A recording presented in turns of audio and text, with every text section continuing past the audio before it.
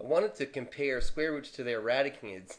So what I'm saying is this: if I have a and I have the square root of a, how can I tell what's the relationship between these two values? How do I figure out which is greater?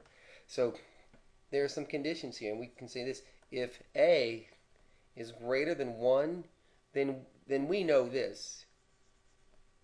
Then a is greater than the square root of itself, isn't it? That is to say, for example, 9 is greater than the square root of 9, isn't it? 9 is greater than 3, right? But what about this? What if a is equal to 1? Then 1, what's the relationship between 1 and the square root of 1? They're equal, aren't they? So we would get 1 is equal to the square root of 1. I'm just using 1. I'm not using 1 as a comparison. I'm using 1 because that's the value that we chose. So we would say that a is equal to the square root of a, isn't it? This is where I think it gets a little bit interesting. What if a is less than 1? Here's the problem with saying a is less than 1. We all agree that that does not necessarily make it a negative number, does it? So we want a is less than 1, but we want it to be greater than 0 because we don't want a negative number in there. Then what happens?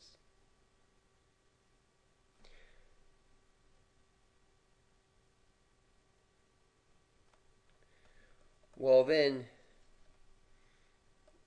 a is what to the square root of a? So let's try it. Let's say 1/2. Well, 1/2 and the square root of 1/2. What's the square root of 1/2? The square root of 1/2 is 1/4, isn't it? So 1/2 compared to 1/4, a is greater than, isn't it? So I hope this video is really helpful. It really gives us something to think about. And these kind of conclusions that we come to are really important for us to be able to come to. So thanks for watching.